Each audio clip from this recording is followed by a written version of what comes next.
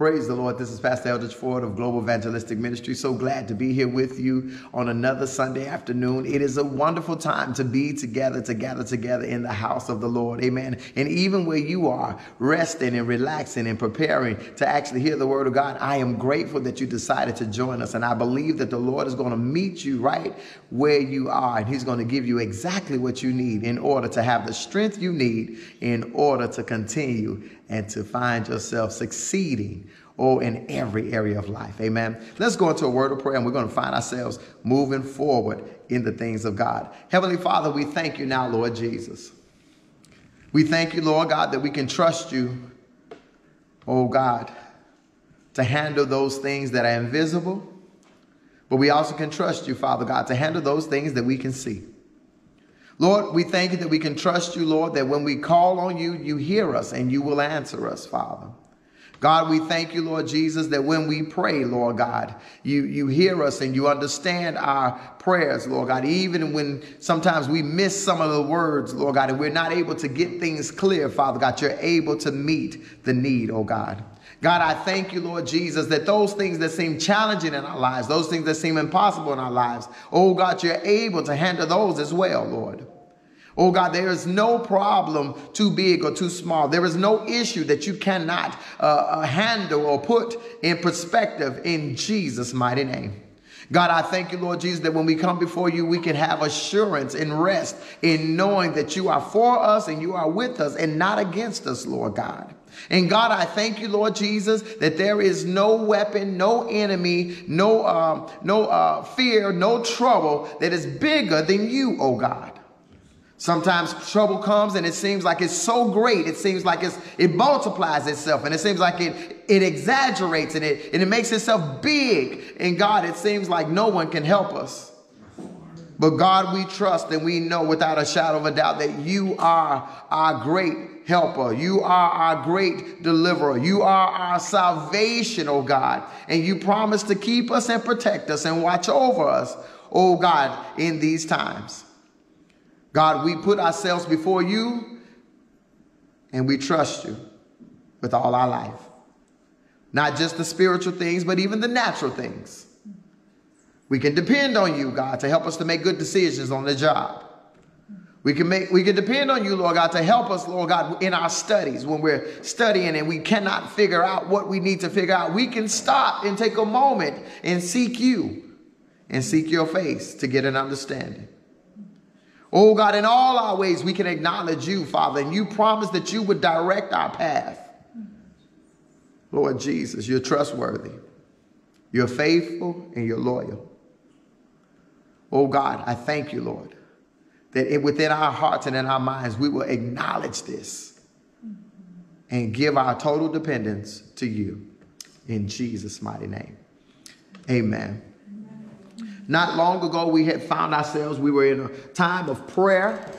We were doing 30 days of prayer. Amen. We're in 30 days of prayer even now this month. For those of you online that want to join us, inbox me and I'll help you get the information. Inbox me. We're not going to post it, but inbox me and I will help you get the information that you need concerning the 30 days of prayer. We're in 30 days of prayer now. We're praying every single day, every day.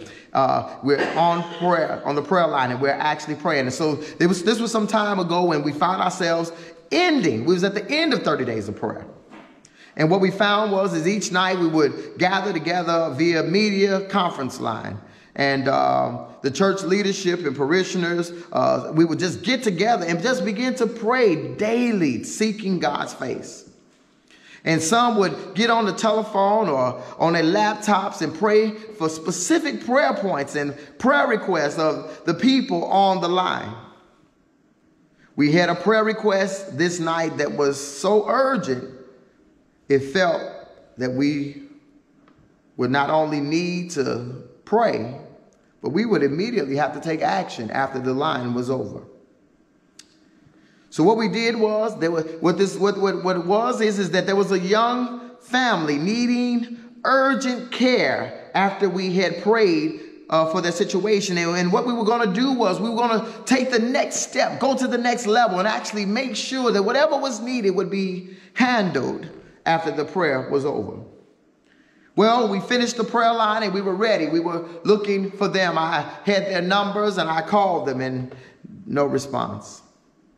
I called again. I called him. I called her. We're trying to figure out. We're trying to make it work. We're trying to see what's going on, and no response.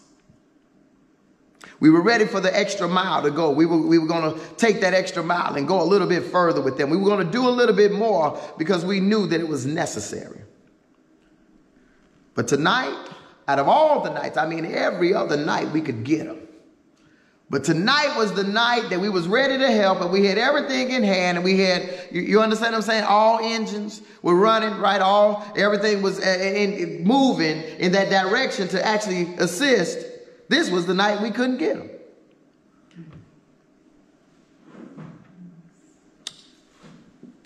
We had resources in place. We had willingness to go the extra mile. No response. We had prayed sincere, heartfelt prayers and believed God would work things out for them. But we just had set in motion a plan B. We believed God could do it, but plan B was in action, right? Because if plan B is kind of like, if plan A don't work, we're going to jump in. Literally, we had set plan B in action because if God wasn't able to do what we thought we needed him to do, then we were going to do what we had to do. We later learned that somewhere around the same time we were praying, God had met their needs. And what we would do for them would only be an additional blessing because God had fulfilled the whole blessing of what they actually needed. Amen. What we had learned from this lesson was when we pray, we are to believe. Amen. Amen. And we did not need to do any extra by coming up with another plan to solve the problem. See, God knew their need before we did. God was the one that introduced us to them and was allowing us to actually be a part of the process. But at the end of the day, only one person would actually get the glory. It would be God himself.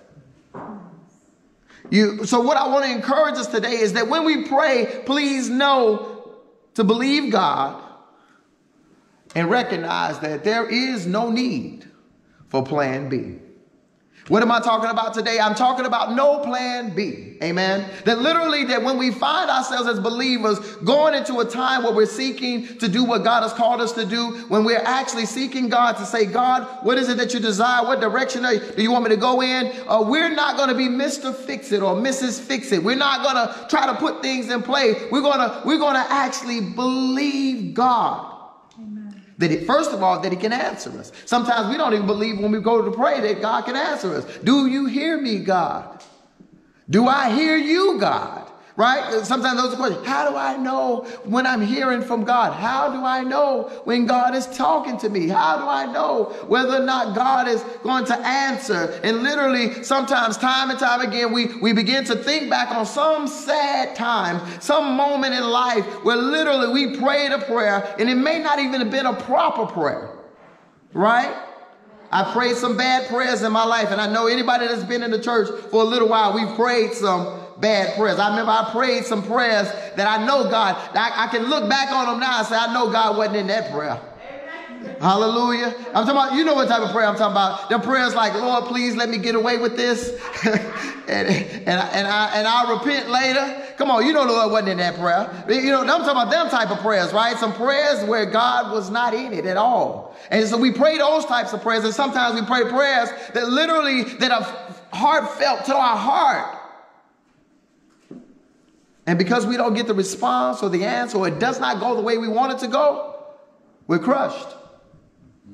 God, why you didn't do this because I asked? Knowing that God's timing and God's answers to prayers and God's non-answer to prayers is all part of his working to work all things together to the good, for the good of those that love him. Yes. If he does everything how we want him to do it, then literally something else might be misplaced or out of order or off track. And so what happens is that I want to encourage us today that we would find ourselves giving ourselves over to God and setting our hearts in place to say, God, there is no plan B. There is no plan B. Now, this don't mean that if you take medication, stop taking your medication. No, that's not what Pastor is saying today. If you take medication, you take your medication. Why? Because God uses doctors. God uses people. God uses those, right? He's giving them the information. He's giving them the knowledge. He's giving them understanding. They've seen enough, right? They understand, right? Right? But I'm talking about those other things that we're looking towards, that we see and that we're asking God to do in our lives. That when we begin to get on that track of asking God to move in our lives, to work things out in our lives, that we would actually trust God that he's able to do it. Yeah. That we would actually be able to set our hearts and set our minds in a position to say, God, that if you don't do it, it's not going to get done. Amen. Do you know that you can actually pray and ask God, what should I pray? It sounds funny, but we can pray to pray. We can ask God, how do I need to pray? Over and over again throughout the Bible, we see that men of God they were put in a position where they were urged to pray. They were pushed to pray. They were led to pray. And depending on how much you pray determines what you're going to do when trouble comes. Right? Because oftentimes if you're not in a position of praying on a regular basis, when trouble comes, you're going to, excuse me, I don't want to use this as bad language, you're going to freak out. You're going to actually lose your mind. You're going to not respond the proper way. And so when trouble comes, if you are a praying person, you know exactly what to do when that trouble comes. You actually put yourself in position to say, well, I've been praying and I've been praying. Well, I'm going to pray right now. We need to put ourselves in a mindset that we do not become prayerless believers. Yes. Prayerlessness is a sin. Yes. Prayerlessness is sin. Yes. Luke 18:1, it says this right here. It says, then Jesus told his disciples a parable to show them that they should always pray and not give up. Amen. We're to always pray. There are times in the Bible where men of God have found themselves over and over again going to God for the same thing. The Bible talks about Daniel for 21 days that he prayed. I mean, like literally the first day he prayed. The next day he came back and he prayed for the same thing. The next day he came back and he prayed for the same thing. You would say after 3 days, Lord, it must be done. No, he continued to pray because sometimes when you're praying, the Lord will allow. What happens is when you get into understanding, I don't want this to sound real deep. When you get into an understanding of actually learning to pray, what God does is he begins to communicate with you. And there is a time when God will tell you it is finished.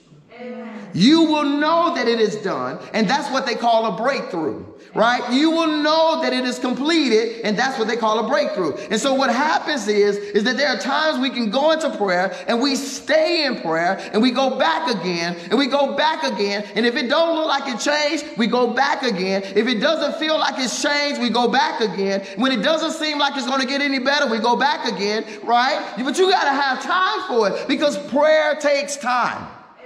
I know people, that's why people don't want to do it. Prayer is like work.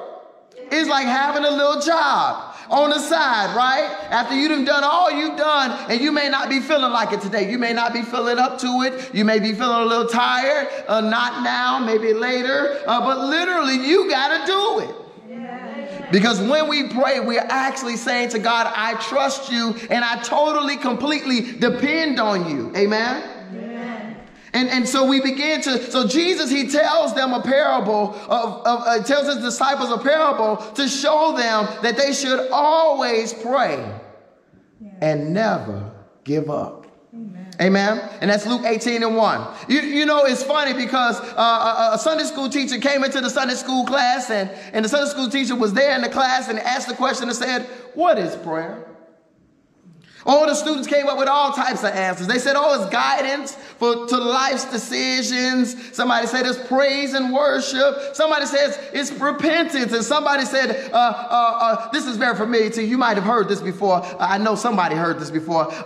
It was new to me when I heard it, but it says an acronym for prayer is PRAY.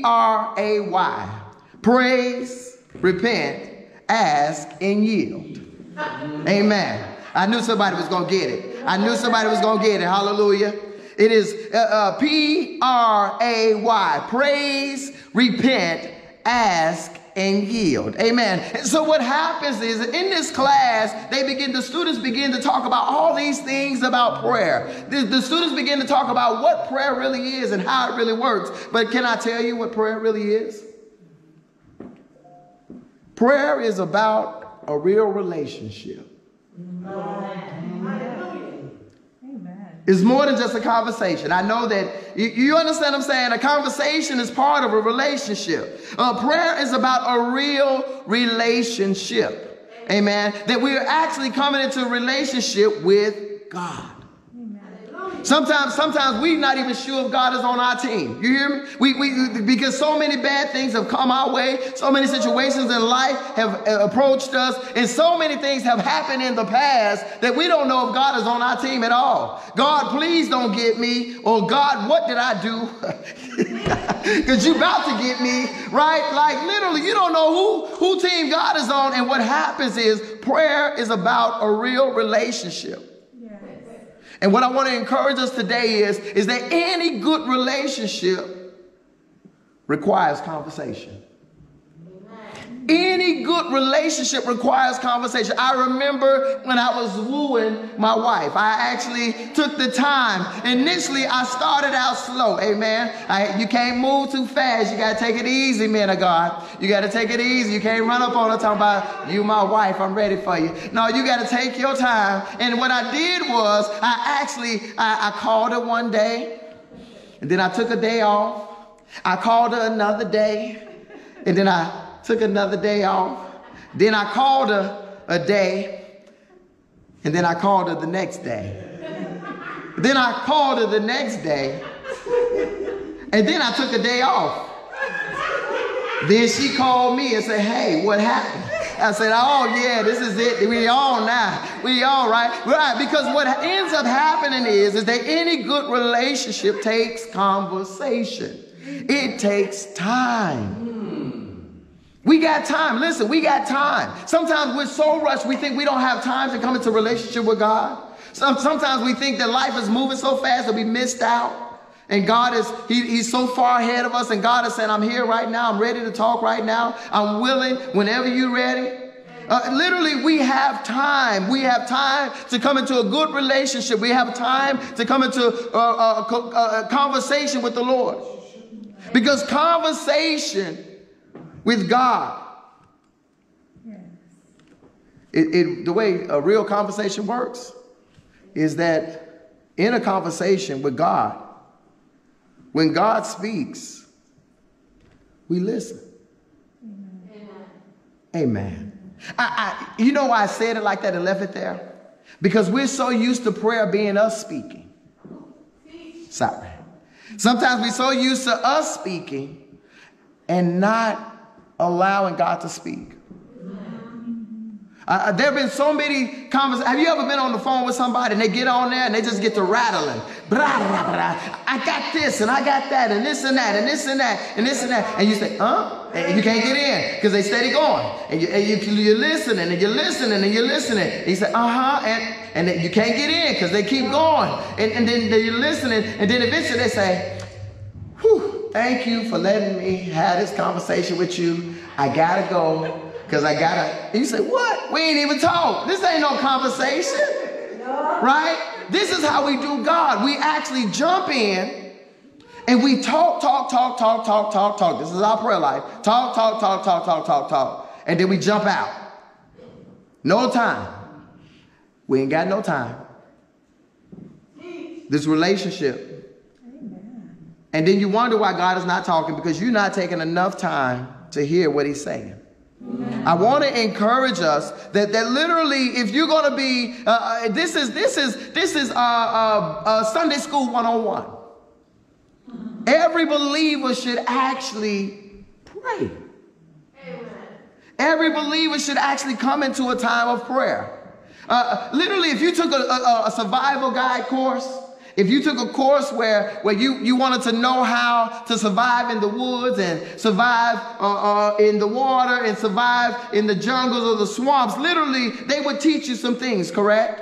They would probably tell you that if you really want to be a good survivor in any type of weather, this is what you're going to need to do. If you find yourself stranded in the middle of the sea, in dangerous swamp or in jungle area, first you must gather everything that you may need to help you stay alive. That's the first step. You gather everything that you may need to help you stay alive, and possibly anything that you can grab that if help comes, you can actually signal for help, right?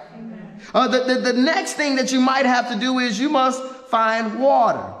And you're going to have to build shelter. Literally, the body needs water over a period of time. And so while you're actually gathering things, you're looking for water and how to get some water so you can drink some water and not get sick. Yes. And build shelter, because at nighttime, wherever you at, that's when the creatures come out, right? You need some shelter, right? You need to figure out whether we're going to sleep high or we're going to sleep low. We need to figure out where we're going to be. Is it cold? We're going to have to cuddle. We got to figure out what we really going to need to do when it turns nighttime. And then the next thing, finally, what you'll end up doing is you'll find yourself having to build a fire. Yes. And then food. Amen. These are the things that you need. Well, I'm doing Sunday School 101, and if you're going to find yourself actually growing in the things of God, if you're going to find yourself being a good Christian, if you're going to find yourself being effective in your Christian walk, you must pray. Amen. You must pray. Prayer is foundational. You cannot get away from it. And oftentimes, those that pray, they don't really do a whole lot of talking about it. They just do it. I think those are the best ones, the ones that don't do a lot of talking about it, unless they're teaching it. I think those are the best ones, right? Because they just get it in and they just knock it out. You don't want to be asking another believer, can you pray for me? And you don't know whether they're going to pray or not for real. And you don't want somebody to be asking you, will you pray for me? You say, yeah, I hit it later, and you forgot. Listen, life and death is that, you understand what I'm saying? There are lives at stake. There are situations at stake. You need to know that those that you're surrounding yourself with, those that are around you, and what you're doing is you're making time for prayer. We recognize that prayer is fundamental. Amen. So prayer is fundamental, right? It is one of the foundational things as a believer. Amen. Now, what we begin to see is that Jesus, what he does is, and I'm almost done, y'all. We almost out of here. Jesus, he gives examples of prayer and why we should pray. He gives two examples in Luke chapter 18, starting at verse 1. And he gives two examples. He gives an example of a parable of a person persistent in prayer. Mm. And he gives a parable of a Pharisee and a tax collector. Yeah.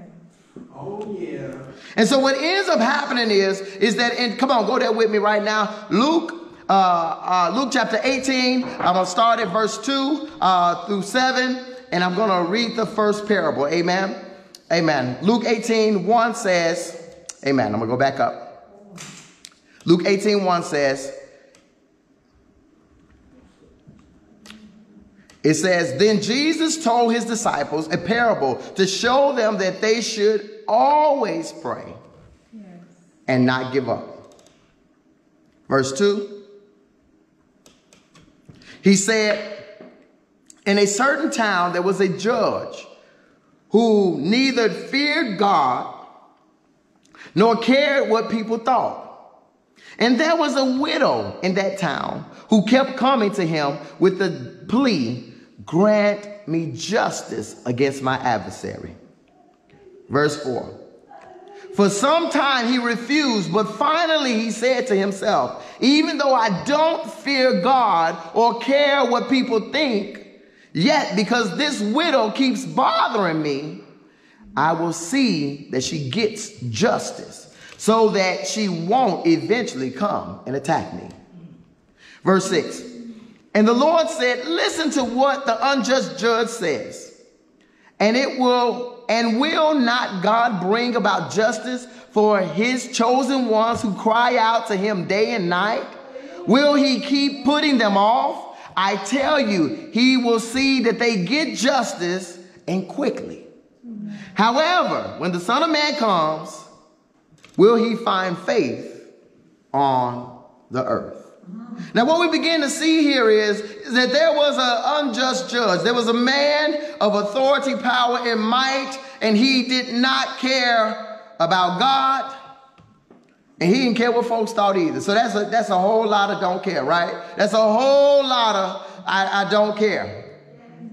And what ends up happening is, it says that because he did not care, when this woman came to him with her plea, what did he do? He refused her repeatedly, over and over and over and over again. He refused her, and guess what she kept doing? She kept coming.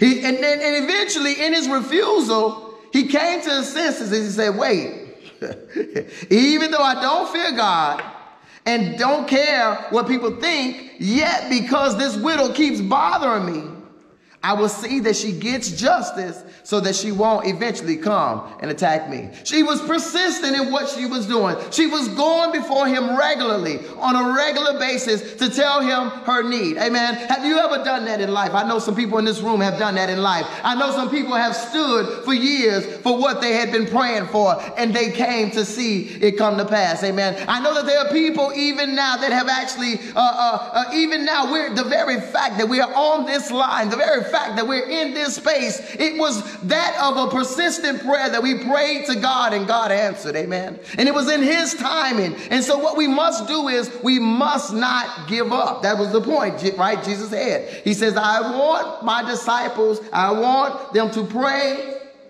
and not give up. Amen. Now the widow, on the other hand, she lived in this town, and she just set in her mind that she was not going to stop. I can't stop. I won't stop. You know, over and over again, it's amazing how the Bible tells of these different times, these different places, and these different accounts of that Jesus talks about, of these different individuals that come with this faith, right? Because he says, when the Son of Man comes, will he find faith in the earth? It's something about Jesus telling these parables and these stories, and it's being written of people that have been rejected. That they didn't get it the first time. It didn't just happen for them. It didn't just work out, right? Because oftentimes that's what we're looking for right now. If it doesn't work the first time, if I write the paper and I do the paper and I did my best and I struggled and I put all my effort into it and it says it's not good, if they don't accept it, I quit. No. You go again. Amen. And you do it again. Amen. And again. In school, please forgive me, I feel so ashamed to say this, but in school there was a class that I was taking, and I had to take it 4 times. 4 times, and it costs. Listen, it costs. I remember the other students saying that we're doing this, we're taking shortcuts because of the fact that we don't want to pay all that money. I remember other students, they were saying, sir, I love the class. The class was good, but I'm going to bow out because literally I don't believe that I necessarily need this class to go on in life. And then I saw other students that they was just taking the class, struggled through the class, and they made it through the class. And I said, well, wait a minute, what's the difference? Right? And so then I had gotten to a point that either I was being stubborn, rebellious, or some on the inside said, I need this class. I don't care if y'all telling me that it's okay that I just not deal with this class. I don't care if I've actually took it, and if I have to take it some more times, I'm going to take it. I don't care about the cost. Mm-hmm. But if some can get it, I want it too. Sometimes in life, you got to get that just don't quit, that JDQ on the inside, that I'm not going to quit until I get what I need. Amen. That you're going to go after it. It's going to hurt. And you're going to say, huh? You're going to suffer. You're going to shake it off. and you're going to take it again. You understand? And I went back again, and I went back again, and I went back, and yeah, I passed that class. I passed that class with an A. Of course, you say, yeah, you passed it with an A. You took it 4. Yeah, I better passed it with an A after 4 times after paying my money. I should have, right, passed it. But it's not about that. It's about just don't quit. That you must remain diligent. You must remain steadfast. You must remain focused on what it is that God needs to do in your life. And guess what? You're going to the source. When you're going to the source, he's going to make it happen. He's going to do it. He's not going to leave you in the place or the shape that you're in. Sometimes we're afraid that if I keep doing this, it's all for nothing. Sometimes we've had so many upsets. We've had so many hardships. We've had so much rejection. We've had so many people that let us down that literally we think God is like man. And God is not like man. He's totally different, because when he says that he's going to do something, he will do it. Amen. And so what this woman did, she went, a natural thing, to the judge over and over and over again until she got what she needed. And then Jesus says, he says, this is what Jesus tells us now. We got to see what Jesus says about this situation, because Jesus is telling a story. He says in verse 7, well, let's go to verse 6. And the Lord said, listen to what the unjust just said. Now, this is not, he's unrighteous. He's not just. He's not faithful. He don't care. Listen to what he said in verse 7. And then he says this. He compares the unjust judge to God, who is just, who is righteous, who is loving, who is caring, who is merciful. This is what he says. He says, will not God bring about justice? Yeah. Will not God bring about justice for his chosen ones, who cry out to him day and night? Amen. Will he not keep nothing? Oh, wait, no. Will he keep putting them off? Will he keep making them wait? Will he keep putting them to the side? I tell you, he will see that they get justice, and quickly. Sometimes you got to put yourself in a position to say, God, I'm going to trust you with everything. No plan B. You hear me?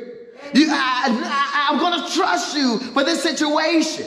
I'm going to trust you. It doesn't mean get assistance. It doesn't mean don't get advice. It doesn't mean don't do what you were told to do. But it's saying, God, I'm going to trust you in this situation. And in the midst of your situation, you know what God is going to do? He's going to begin to send help. He's going to send strategy. He's going to send direction. Sometimes we be going in the wrong direction, trying to get stuff done, and you don't even know you in the wrong. You in the fast lane, in the wrong way, going the wrong way. Literally, God will say, no, turn the car around. No, you need to go back that way. I don't want to go that way. I'm trying to get to turn the car around. Go back the other way. And then we'll find ourselves getting what we've been looking for. We'll find ourselves experiencing what we've been waiting for. Do not allow your past. Do not allow your past experiences. Do not allow what you heard other people say. Do you know people talk down on prayer? People talk down on prayer. They talk down on God. And now it's time for you to pray. And what Jesus say, will the Son of Man, when the Son of Man comes, will he find faith in the earth? Will he find faith? And it's about faith. You hear me? Faith is, right? Now, faith is the substance of things hoped for and the evidence of things not seen, right? Faith, hope, actually, if you deal with one of the definitions of hope, hope is actually something that you've already received. It's already done. You just haven't received it yet. Let me slow down. I'm talking fast now. Hope is something that has already been done.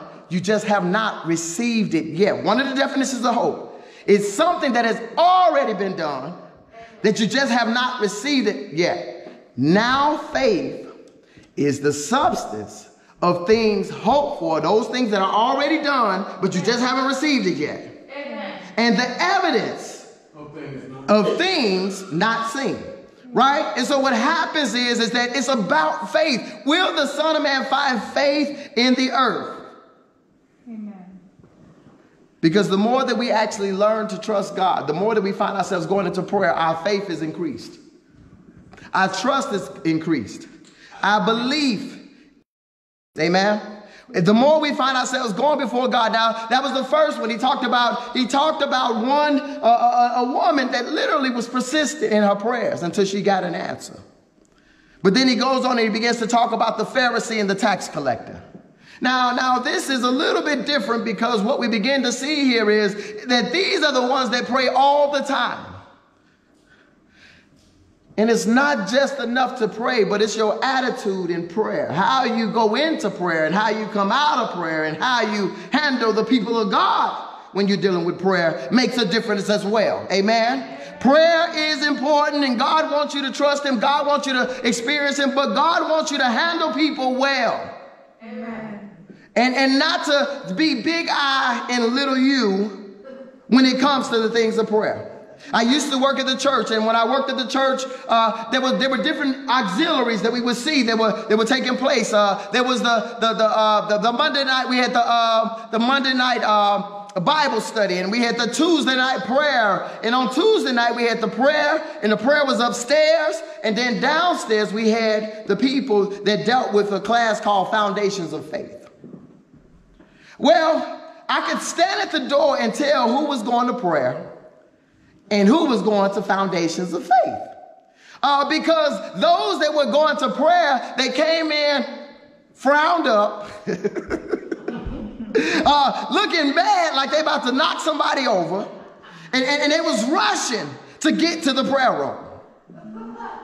And those that were going to the Foundations of Faith, they came and praised the Lord. They were smiling, and they were happy, and they were giggly, and they was like, yeah, last week was great. And we could tell the difference. What happens is, don't let your prayer life make you sour. Amen. What he begins to talk about is that there is a group of people, right? Because prayer is supposed to make us I use the word sour so I can use the word sweet. Prayer is supposed to make us sweet. It's supposed to make us caring and kind. And it's supposed to make, I know that there are warfare prayers that you got to go in and you got to go fighting. You got to come with your bat. You understand? You got to come ready with your sword and your shield. Yes. I understand that there's a little bit of resistance that you got to have coming into it. Because we about to go to war. I totally get it. I know ain't no real soldiers coming in smiling. Right? I understand that. But what happens is that what happened in this case is that those that were going to prayer, they found themselves looking down on others. The attitude of prayer was off. The attitude outside of prayer was off. And we want to make sure that we actually surrender ourselves, all of ourselves, to God, that he might bring us into the proper standing of what he desires to do in our lives. So I'm going to verse 9, Luke 18, starting at verse 9. It says, to some who were confident of their righteousness. Amen. Y'all got it, right? Y'all heard that one? Mm-hmm. To some who were confident of their righteousness. Amen. And looked down on everyone else. Come on, the prayer ain't supposed to do you like that. Amen. That's right. That ain't the work of prayer. That ain't the work of the Lord. Jesus told this parable. 2 men went into the temple to pray, one a Pharisee and the other a tax collector. The Pharisee stood by himself and prayed, God, I thank you. Whoo, merciful master. I thank you that I am not like other people. Robbers, evildoers, slanderers, or even like this tax collector. I fast twice a week, and I give 1/10 of all I get. But the tax collector, verse 13, but the tax collector stood at the distance. He would not even look up to heaven, but beat his breast and said, God, have mercy on me, a sinner. Verse 14, I tell you that this man rather than the other went home justified before God. For all those who exalt themselves will be humbled, and those who humble themselves will be exalted. Amen. I want to talk a little bit, and I'm ending now. I want to talk a little bit about that. When we find ourselves going into prayer, we must monitor. The Bible says, watch yourself. The Bible says to examine yourself, that we do not find ourselves getting off into the wrong attitude, that we do not find ourselves operating in the wrong spirit, right? That when we seek out to help others, that we watch ourselves, that we do not fall also into temptation ourselves. Amen. We must watch ourselves, that we be careful that as we're pursuing the things of godliness, that we actually stay focused on what God's word says. Yeah. I want to encourage us today that there is no plan B. There is no plan B. And so this is not a spanking to say that you need to pray, but I'm encouraging the people of God that you need to pray. A Christian life without prayer is poor. A Christian life without prayer is poor. Do you know that when believers pray, I don't care if you just gave your life to Christ, I don't care if you just learning about Jesus, when you pray, you have power, and the power that you have is the authority that comes from Jesus Christ in the relationship that you're in. And sometimes we don't even know what we have. And we're allowing the enemy to come and still beat us up, knock us down, push us around, to bully us, intimidate us.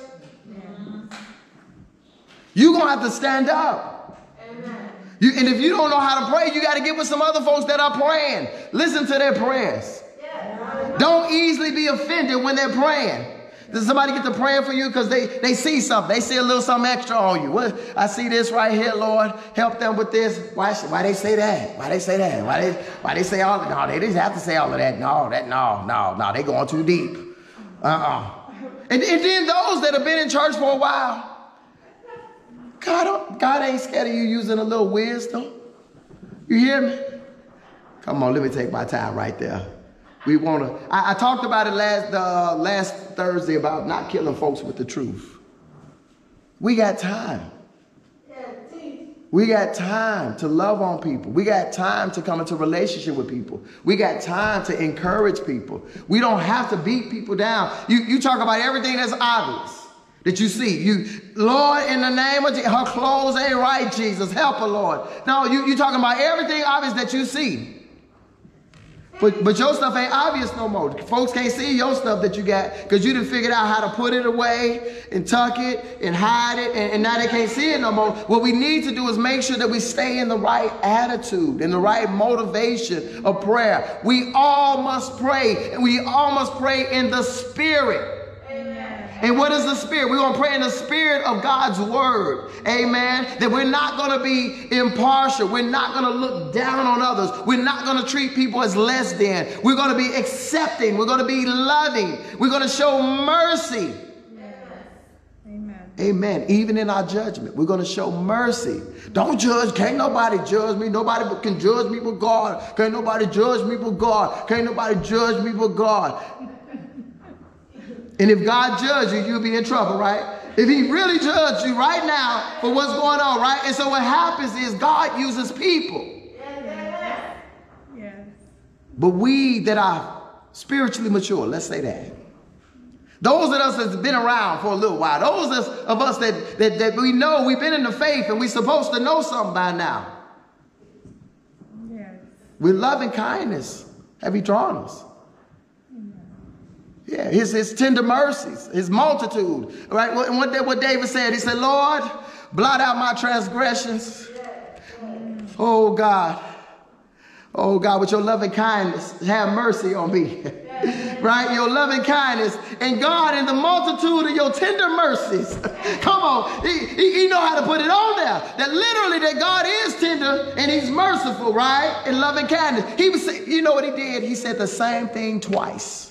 but said it in different ways. He just flipped the words around. Lord God, your multitude of tender mercies and your loving kindness. Right? He said the same thing twice in two different ways. Can we be wise like that? That when we're looking at our brother and sister, that we love them from that perspective. That we speak to them and that we honor them from that perspective. Because God is going to give us time. And guess what? God is going to do the work. It's his work. Yes, we have a part in it. We can disciple. We can love on these people. You see a brother or sister in Christ and they actually disappearing, you need to be praying for them. Amen. And somebody need to go see them. Amen. Don't let them just say away, oh, they just doing, they doing them. No, they ain't doing them. We need to go do us. We the church.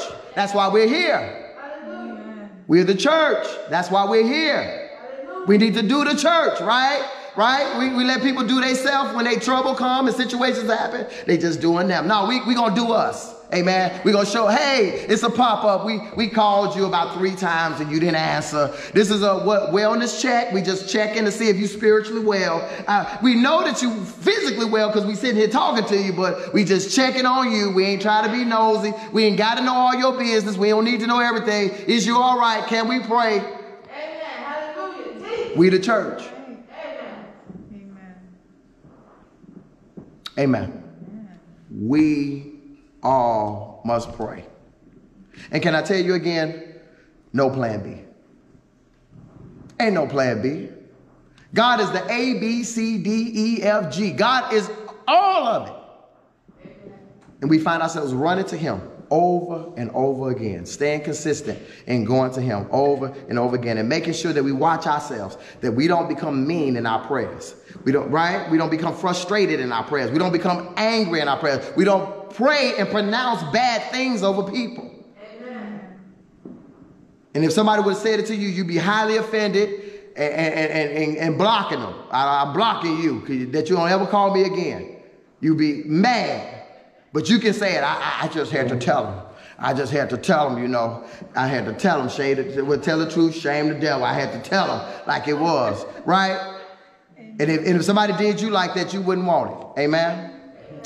Hallelujah. Amen. What has gotten into me, Lord?